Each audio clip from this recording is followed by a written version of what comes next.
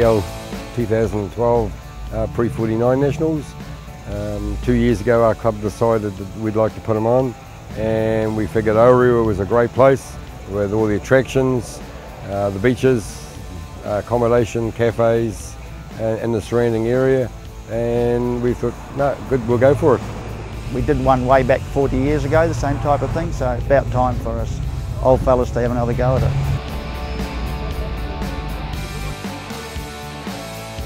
It is selected to Pre-49 American cars. We've had entries from 36 clubs throughout New Zealand. There's only 6 Pre-49 clubs in New Zealand. The biggest we had before was 03 at the Riverside. I think it was 120 cars, and here today, this weekend, we've got 185 cars, you know, just on 400 people. That's fantastic. It's the growth of the sport is brilliant. We have 3 big events a year, which is the Street Rod Nationals, the National Show, and this is coming close first, even though it's third in the event, but it's not a national event, but it's great. You know, it's just great to see everyone here. When they were coming in on registration, you look at one car and you think, gee, that looks good. Then you look at another car and oh, goodness me, that even looks better. And the quality of build today is just unbelievable.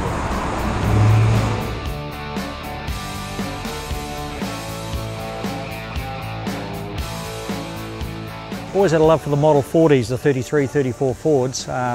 In my younger days, used to own all the Tri-Chevys and the Mustangs and the old custom lines, and always had a hankering for a 34 Ford, and I think I bought my first one when I was 21, and a pretty well owned one till this day, in all sorts of states of repair or disrepair. So yep, always had a love affair for the old 33, 34s. It's a 32 Ford Roadster, Pete Osborne body, on a completely hand fabricated chassis, and I've only just finished it. I've been working on it full time for the last 3 years. I didn't see the point in just building another car that sort of looked the same as all the others, so I decided I'd sort of design something quite different and follow more a bit of a nostalgia race theme along with it. Running a stock 350 in it with a fairly lumpy cam. I wanted something that's more for reliability, so I'm running a 700 R4 trans with the overdrive on it to get better fuel economy out of it, and 3.5 diff gears. Go to a Pre-49 Nationals with a brand new car is always quite a buzz.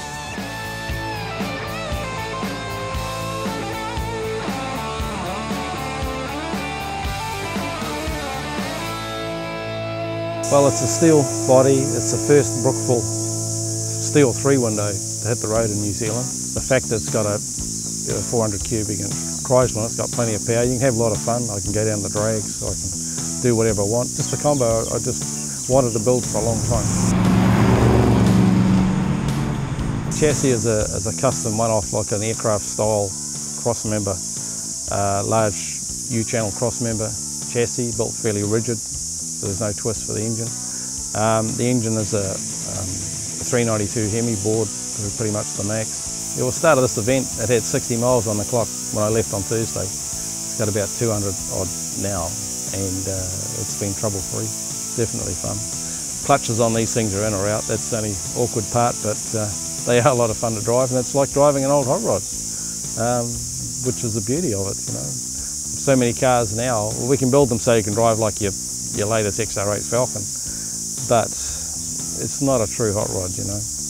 True hot rod is something is a bit hard to drive, but that's half the fun of it. A bit of noise, few rattles, bangs, clunks, or whatever when you let the clutch out, well that's cool, and then you're off. But no, it's a lot of fun, a lot of fun.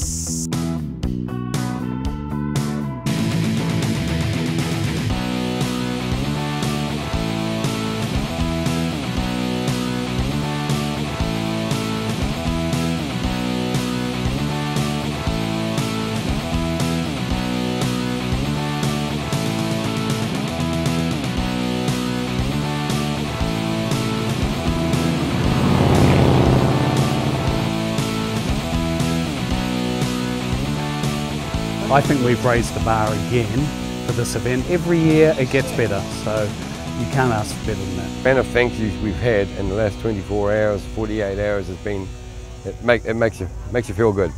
So I think we nailed it.